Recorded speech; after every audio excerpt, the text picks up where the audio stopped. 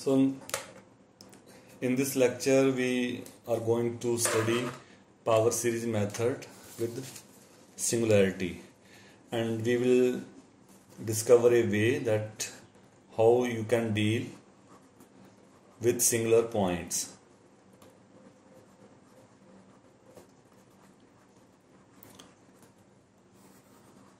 So one way is to write solution. So let us say you have singularity at x0 and just go away from x0 and write solution at this point and then apply limit x goes to x0. But when that x approaches to singularity, the convergence of power series become very worse. So in many cases you don't expect any convergence. So now I am providing the motivation to proceed further so that we can improve or we can modify the power series method, which can be applicable for singular points, and this is based on Cauchy-Euler equation. So which is a second order differential equation. Of course it is linear, and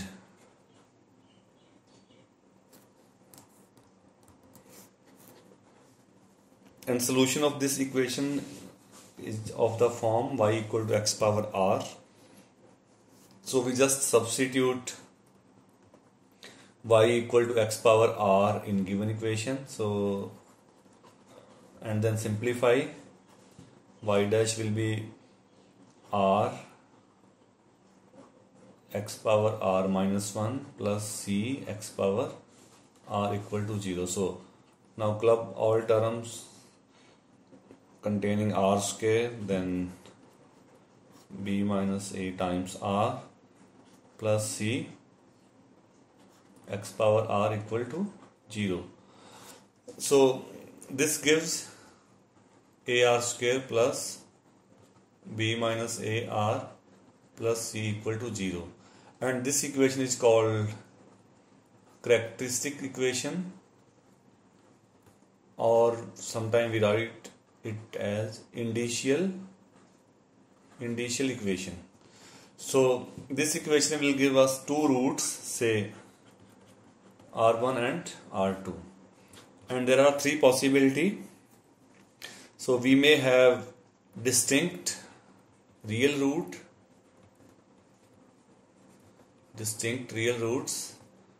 and solution is just y equal to c1 x power r1 plus c2 x power r2, and you may have equal roots, okay, repeated roots. So in that case solution is, so you got only one solution, which is x power r1, and second solution you can obtain, which is x r1 log of x, by using reduction of order. You can obtain second linearly independent solution. And third case, you may have complex roots, so they always occur in pairs. So one is alpha plus iota beta and second is alpha minus iota beta. So in that case solution is c1 x alpha cos of beta log x plus c2 x power alpha sine of beta log of x. And now I can combine case 1 and 3.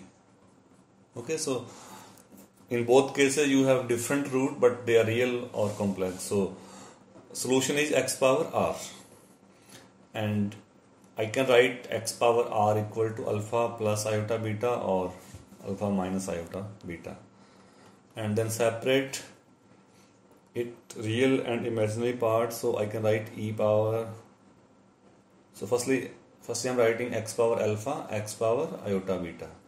Okay, then e power log x is just x, so I can write this as, so x power alpha e power iota beta log of x. Now use expansion e power iota theta, which is cos of theta plus iota sine of theta. And of course our solution has this form, x power alpha cos beta log x. Similarly you can write for another root which is -1. So let us say this is r1, say this is r2. So you got x alpha minus iota beta. So that is x alpha cos of beta log x minus iota sine beta log x. And to get real solution, so by adding or subtracting you got real solution. So you can combine case 1 and 3, and from case 2 we make an important observation that first solution is x power r and second solution is x power r log x. And my claim is that I can obtain second solution from first. Okay, so I am writing x power r log x. Okay, so in the same manner I can write x power r as I wrote x iota beta. So that will be e log x power r and log x. Okay, so I can write e r log x, then multiply by log x. Okay, so I can write this as a derivative e power r log x. So what will be derivative of e power r log x with respect to r? So that will be r log x. Okay, so e power r log x same, and derivative of r log x will be log x. So same expression. So if I differentiate with respect to r, you got e power r log x multiplied by log x. And again write e power, I can write e power log x power r. So this is d by dr x power r. So important observation is that second solution can be obtained from first by differentiating with respect to r. So in conclusion, so first real and third imaginary, they are similar, and in second case you can get one solution which is x power r, and second solution can be obtained by differentiating first with respect to r, and r is the root of the initial equation. Okay, so now I am describing the method which will be used. So method is known as the method of Frobenius.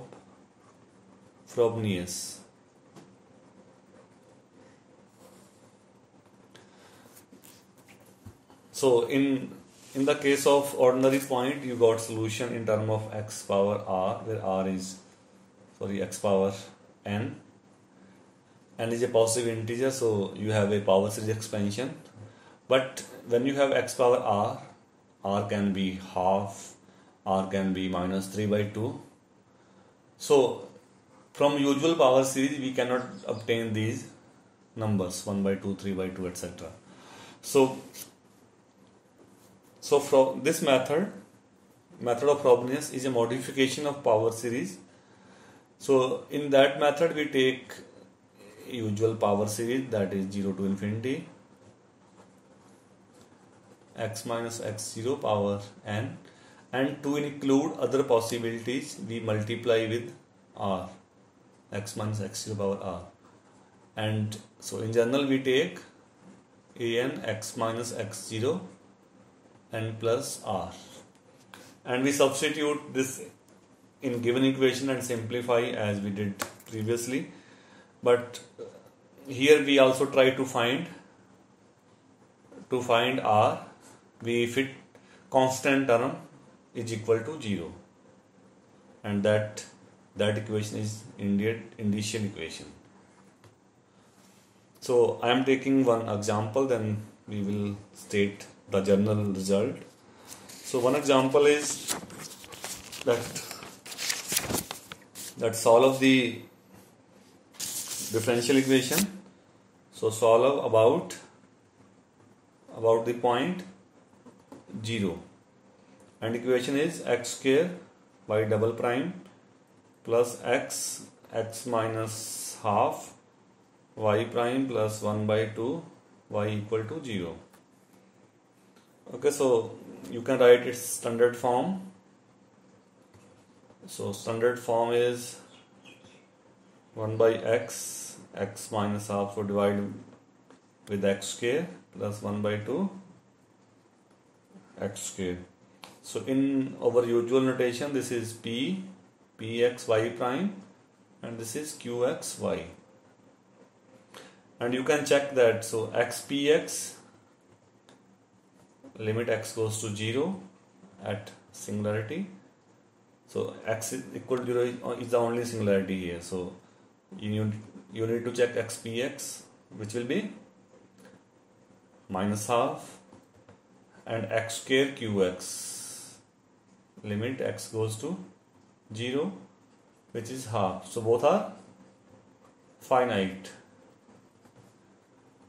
So singularity x0 equal to 0 is regular. So we have a regular singular point. So now, since you are writing power series solution about a singular point, so we take general Frobenius power series. So we assume general power series an x power n plus r at x, as x0 is 0. Okay, so substitute, compute second derivative, fit in equation. So equation is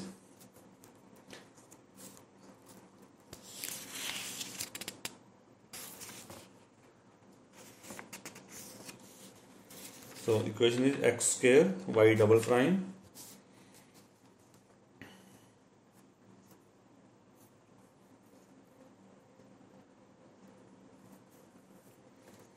so double prime is 0 to infinity an n plus r minus 1 x power n plus r minus 2. Okay, then x minus half upon x. So you have derivative, first derivative n plus r an x power n plus r minus 1 and plus 1 by 2x square an x power n plus r equal to 0. So now I simplify this series. So first term is 0 to infinity n plus r minus 1 an x n plus r minus 2. Then second sum, x by x will cancel out, so this is usual series n plus r x n plus r minus 1, then minus half x. Okay, so minus half x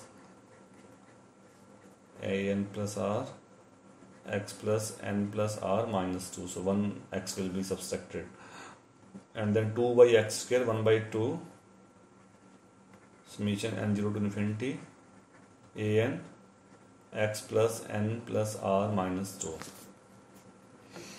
Okay, so now we shift the index. So here we have x plus n plus r minus 2. So I am writing first term as it is. Second term I am writing n equal to 1 to infinity n plus r minus 1. Replace n with n minus 1. X plus n plus r minus 2. Third and fourth same. Okay, so now all term has x plus n plus r minus 2, but label of first terms is 0 and you need to change the labeling now. So now I am collecting the term for n equal to 0. So r minus 1 from first, from second, from third minus r by 2, and from fourth 1 by 2 by fitting n equal to 0, and a0 x r minus 2 will be common. And now all the term can be combined and label will start from 1 to infinity. So n plus r minus 1 minus half n plus r plus 1 by 2 and multiply by an and plus n from second term and this is all together. So multiply by x plus n plus r minus 2. So now the initial equation is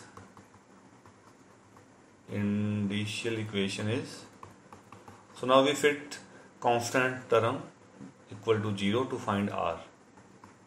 Minus r by 2 plus half equal to 0. So this will give you two value. One is 1 and another one is half. So we have two different r.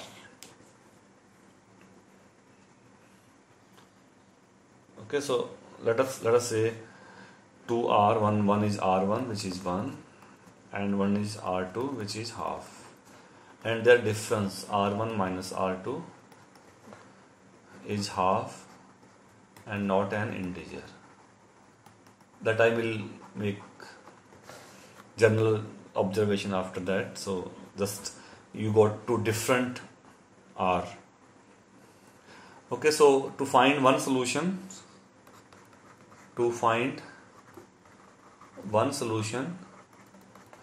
so we take r equal to 1 and the remaining, the recurrence relation is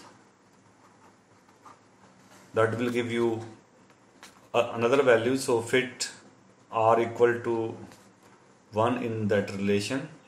So n plus 1, n plus r, n plus r minus 1 and minus half n plus r, okay, plus half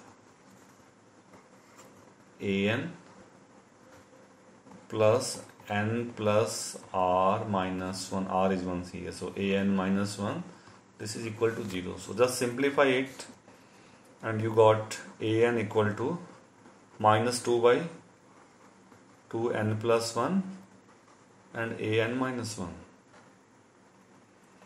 Okay, so you can repeatedly apply this result. So minus 1 will come each time, so 2 will also come each time, and here you got 2n plus 1, 2n minus 1 up to 3 and a0.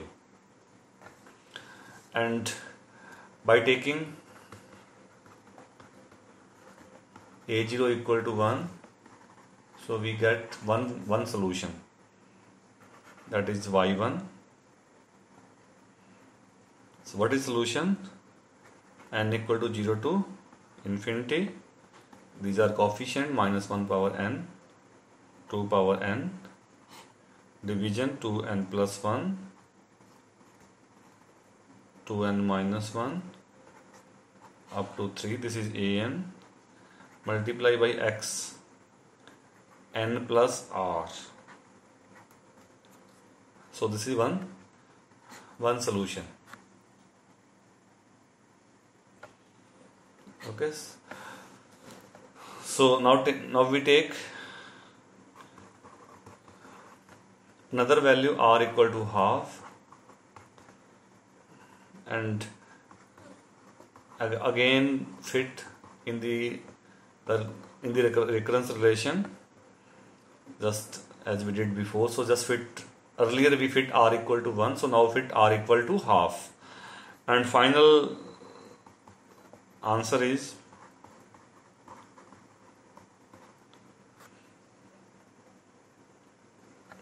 so just simplify it. So you can write an equal to minus 1 power n by n factorial a0.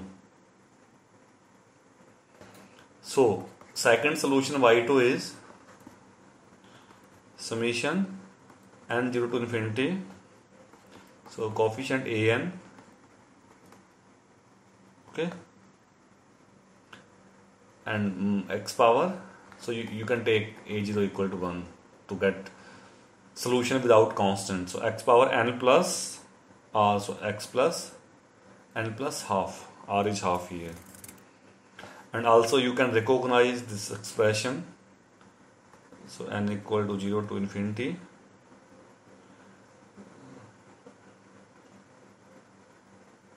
So I am writing separately minus 1 power n by n factorial, x power n and x power half. So first one is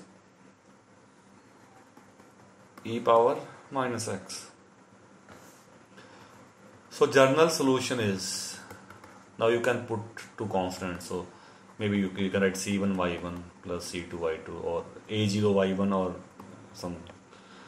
So now combining these two solutions, so you got general solution. So in that way, without any difficulty, you can find a solution. So now I am going to state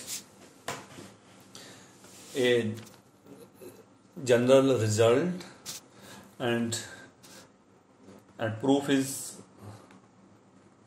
simple, that and you can prove as in the same manner as we are solving the questions, and by taking care the solution of Cauchy-Euler equation. So we consider second order equation. So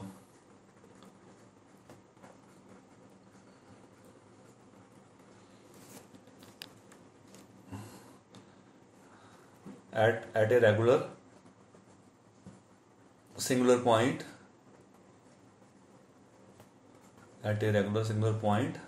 x0, let r be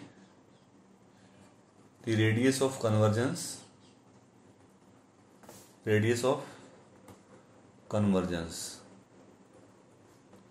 okay. So singularity is regular, so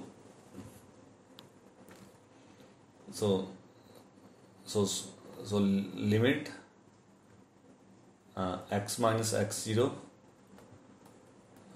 px, and or you can say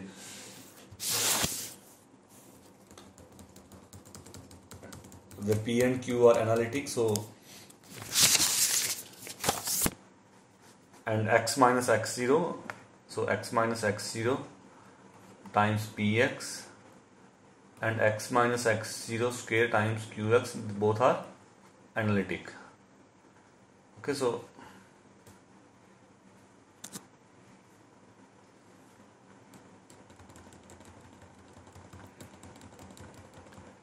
and we assume the solution.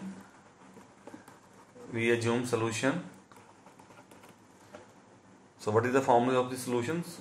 So this is Frobenius series solution. An x minus x0 n plus r and let R1 R2 are two roots of initial equation. So how you got initial equation? By fitting the series and then substituting the constant term equals to 0. That give you two roots. So now we have three cases. Number one,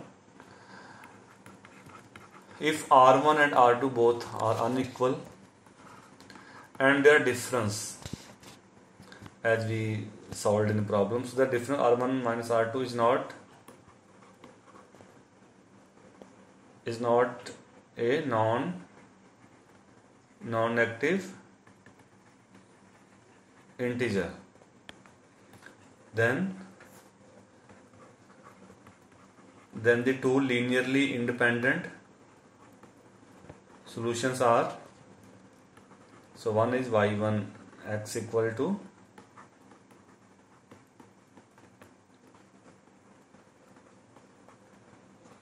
in the same manner, and another one is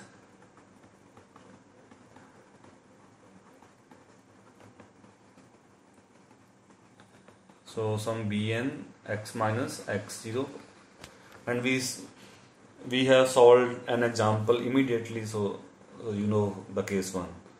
So you can write, you have two different r and the difference is not an integer, so you can write two solutions for two different r. And in second case you may have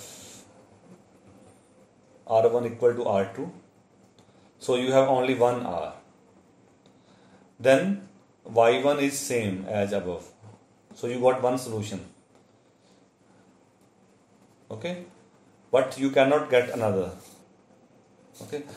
So y2 as above, and y2 is of the form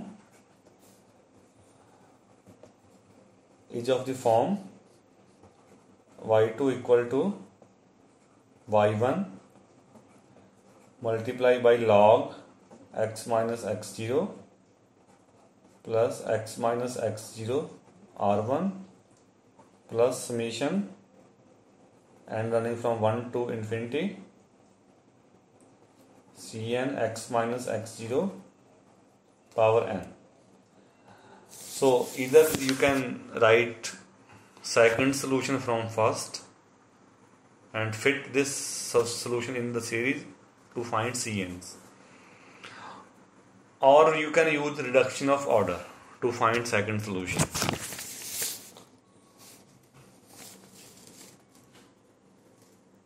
So case third, if r1 minus r2 difference is a positive integer,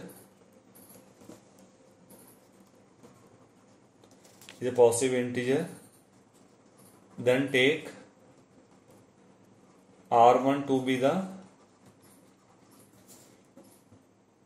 larger root.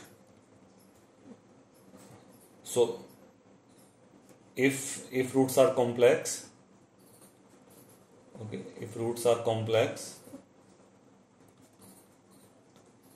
then the real part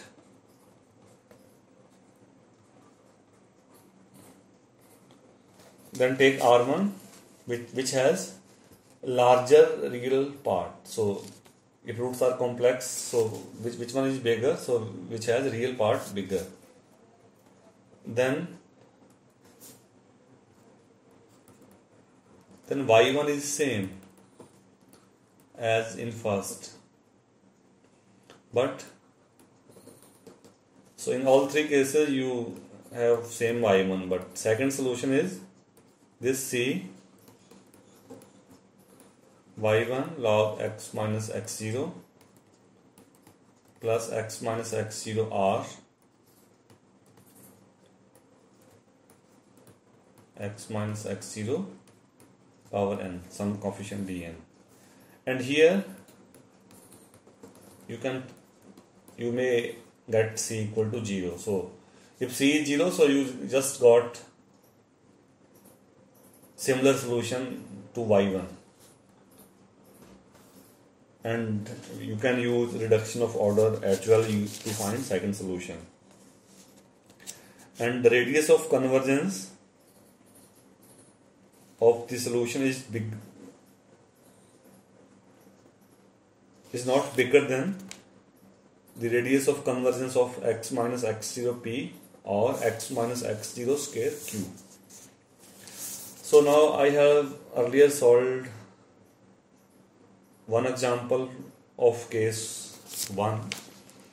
Now I am solving an example of case 2. So case 2 means that you have two equal root. Okay. So solve this problem. So 4x square y double prime minus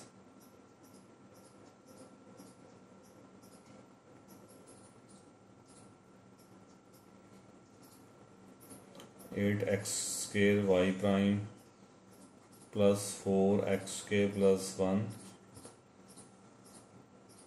So no division here. 4x square plus 1 y equal to 0. So you can write its standard form, which is minus 2 divided by 4x square. 4x square plus 1 upon 4x square y times equal to 0. Okay. So you can check x equal to 0 is a singular point. And here px is minus 2 and qx is 4x square plus 1 upon 4x square. And you can check xpx in limiting case and x square qx. So both are finite when x goes to 0. So this point is a regular singular point.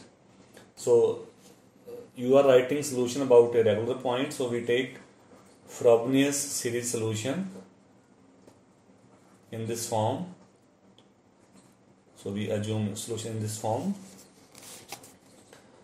So just fit all the values in given equation. So equation was 4x square. So I am putting x square inside. So n plus r minus 1 a n x n plus r minus 2. So x square multiplied, this will be x n plus r minus 8 times first derivative n plus r a n x power n plus r minus 1. So multiply by x square, this will be plus 1 plus 4 times 4x square. So 4 times, I'm writing separate two terms, x power n plus r plus 2, 4x square, and then I'm writing 1. So 4x square y plus y. This is just y. This is left hand side 0. So now first term, so we have n plus r in first and last term, and in second you have n plus r plus 1. So just make a shifting. So keep first as it is. Second you need to lower down 1. So just replace n with n minus 1. Okay. So you got x n plus r. In third term you need to lower 2, so replace n with n minus 2, so x n plus r, and last term is as it is. So first and last as it is. So now make summation same. So first sum is from 0, second from 1, third from 2. So you can start all sums from 2. So you need to write two separate terms for n equal to 0 and n equal to 1. So this is for n equal to 0 separate. Then also you need to write for n equal to 1. Okay, minus 8 r a 0 x power r plus 1. So this is for n equal to 1, and remaining sum now will start from 2 and 2 to infinity, and you can club all things together. 4 times n plus r minus 1 plus 1 a n minus 8 times n plus r minus 1 a n minus 1 plus 4 times a n minus 2, and multiply by n plus r. So minimum coefficient will give you initial equation. So initial equation is 4r r minus 1 plus 1 equal to 0. That give you 2r, both are equal, r equal to half and half. Okay, so from second, so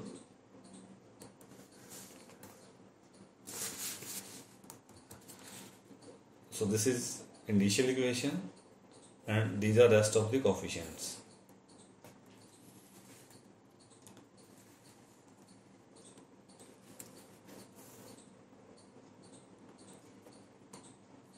So now I am writing for r equal to half, the recurrence relation is, for r equal to half, so you have recurrence relation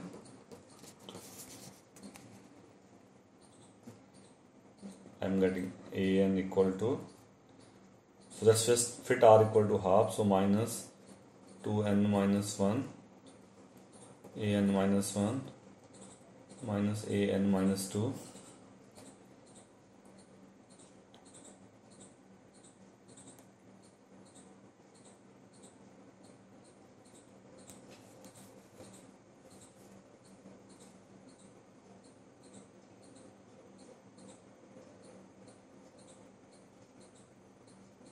So from here you got a2 equal to 1 by 2 factorial a naught, a3 equal to 1 by 3 factorial a naught, and you got an equal to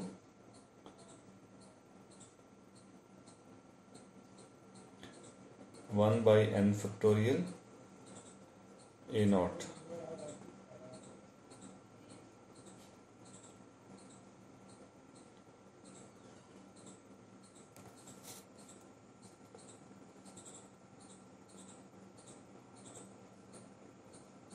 Also you need to, so you need to find a1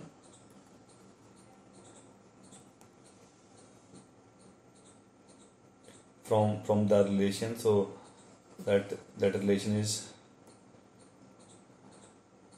4 times r plus 1 plus 1 a1 minus equal to 0. So this will give you 3 by 2, 3 plus 1 4a equal to 4a1 equal to 4a0. So this will give you a1 equal to a0.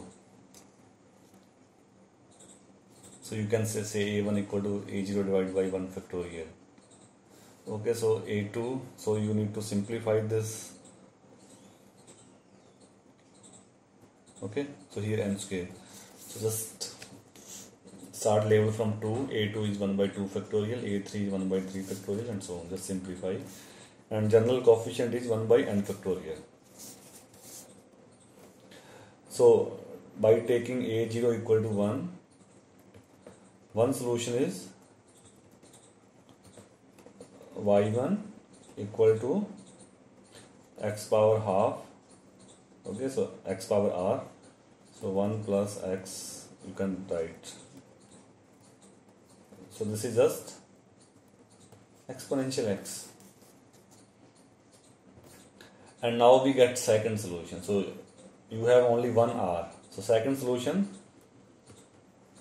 can be obtained from first by using reduction of order. So how you apply that method?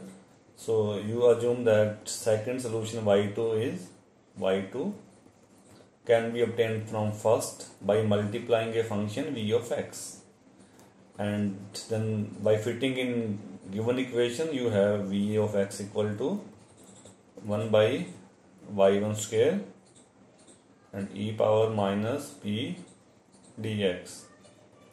So just fit value here, so integral and dx. Okay, integral of this one. So 1 by y1 square is 1 by x e power 2x e power minus 2 dx, then dx. So ultimately e power 2x will cancel out, so 1 by x. So this is just log of x. So what is y2? y2 is x power half e power x multiplied by log x.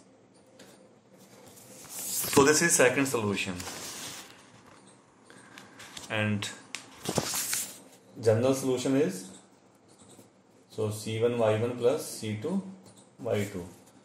Also you can check that both are linearly independent by calculating the Wronskian of two solutions. And in that case Wronskian is just v dash y1 square, which is e power minus 2x, which is non-zero. So both solutions are linearly independent. So in that way you can obtain one solution from another solution by either applying reduction of order or directly substituting in given equation.